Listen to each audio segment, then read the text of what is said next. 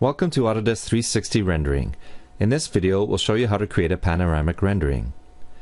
To begin, you will need an image created from an application such as Revit that supports panoramic viewing. Panoramic renderings are composed of 6 rendered frames, so make sure you have enough cloud credits available before starting a rendering. If you cancel a rendering at any point, no cloud credits will be deducted from your account. Navigate to the scene you want to render and mouse over the thumbnail. Click Render as Panorama. From the Render Settings window, you can select a different environment or use the original scene environment. Remember that the more complex the environment, the more megapixels required for rendering. You can select a render quality, use Standard to test your rendering, and Final when you are sure everything is set up the way you want it. You can use Advanced Exposure, which simulates physically correct lighting conditions, or, for Revit files, switch to Revit's native exposure.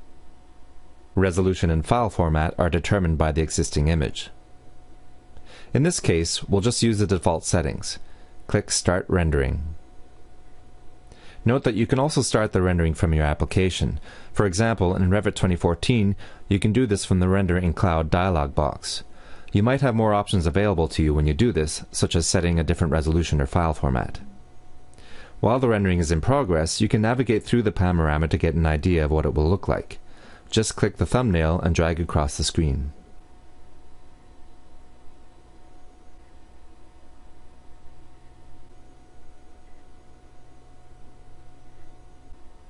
To get an estimate of the remaining rendering time, hover over the progress bar under the rendering thumbnail.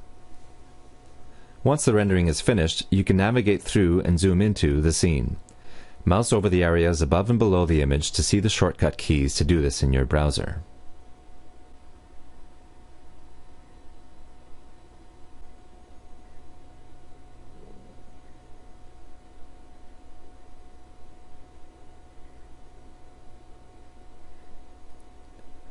You can download the panorama using the Download Panorama option and open this in a third-party editor.